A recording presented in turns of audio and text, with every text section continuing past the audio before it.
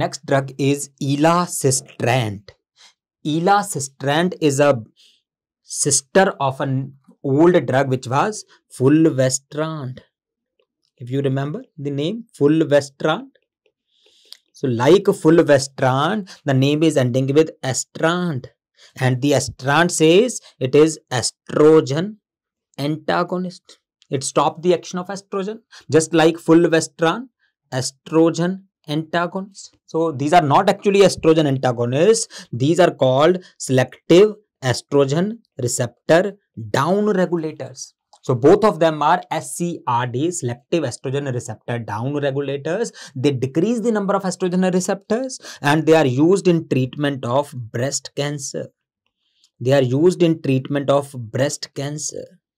Now what is special? Fulvestrant is an injectable drug, whereas Elacestrant is a new drug which can be given orally for breast cancer. It's a new drug which is oral drug for breast cancer. Okay, so obviously it will be indicated in estrogen receptor positive breast cancer. So because it is inhibiting the action of estrogen. Okay.